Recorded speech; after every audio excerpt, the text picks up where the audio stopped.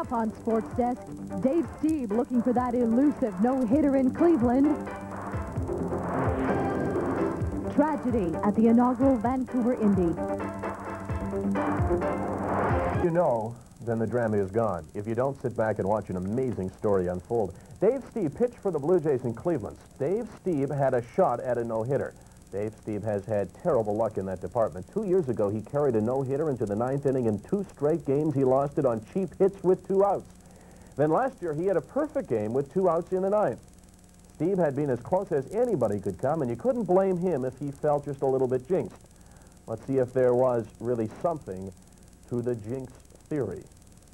And maybe even one more. So Stieb on the mound in the 3rd inning gives notice that he has got his good stuff. Look at the bite to that breaking ball. Bottom of the 3rd, he strikes at Corey Snyder. Then Joel Skinner kind of swings and misses, scoreless after 3. No hits against the Jays after 3. Top of the 4th, the hottest hitter on the Jays, Fred McGriff, launches one to left center field. His 30th home run of the year. The Jays move in front by a score of 1-0. Top of the 5th now, Manny Lee doubles down the right field line. Kenny Williams had doubled. He comes in to score 2-0 at this point. And Stieb continues to mow down the Indians. Here in the 6th, he faces Deion James, and watch what he does to him.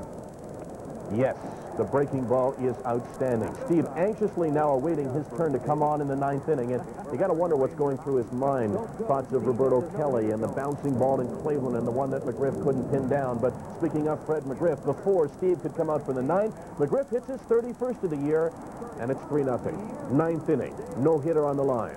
The first man that he faces is Chris James. And James gets a hold of this one. For a time, it looked like it might be trouble, but Glenn Allen Hill is there for the 1st out of the inning. The next batter is Candy Maldonado. Stieb faces Maldonado. It's high heat. He's gone. He is 1 out away from becoming the first Blue Jay ever to throw a no-hitter. He walked Alex Cole. Now he faces Jerry Brown. Brown, a line shot to right field. Felix starts in, then goes out, and he's got it. Junior Felix and Dave Stieb and the Blue Jays can celebrate the first ever no-hitter. Stieb finally did it. Finally did it. After 3 times so close, he does it here. And again, that's the 4th time that he's carried a no-hitter into the 9th with 2 outs, but this time he nails it away. Dave Stieb becomes the first Blue Jay to throw a no-hitter. The Jays beat Cleveland by a score of 3-0. That's 4 straight victories for the Jays. And Dave Stieb was asked whether he was thinking about the jinx. I remember sitting here last time thinking the same thing, and I didn't want to jinx myself, but I'd already thought about it, so that was that, and I just kept going at it like with the 9th inning. I thought about that in the 7th, and I went out there like it was the 9th. I did the same thing in the 8th, and in the 9th inning, I didn't want to make any bad pitches and let him beat me on that, so I was very careful with Cole there, and luckily, last guy hit the ball right to the right fielder. Teresa referred to a tragedy at the Molson Indy. The worst fears of race fans were realized. Early in the race, Canadian Ross Bentley's car broke down. Track attendants quickly moved to push it out of the way. But it was in the worst possible place, in the midst of a hairpin turn.